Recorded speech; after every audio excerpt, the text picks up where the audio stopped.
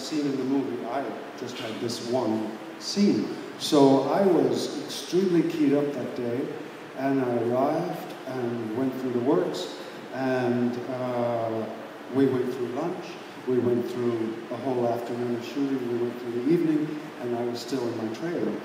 And I went and knocked on Miss Lee's door and said, how you doing? She's doing fine. But she's working too, but we're keeping it on, I'm keeping it on this, it's called simmer on an oven. And we finally get to do our scene in the movie at 2:30, 3 a.m.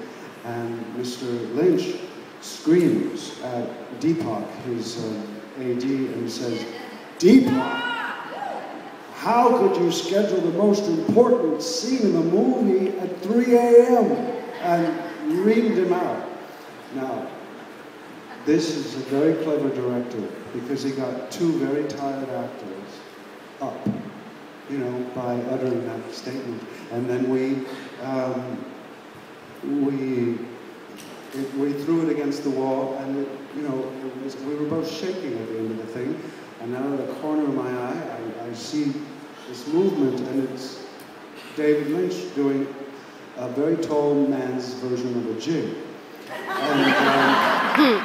And he was celebrating something that had occurred at that time, and it wasn't just let's move on. So he, in my mind, is an artist. Okay.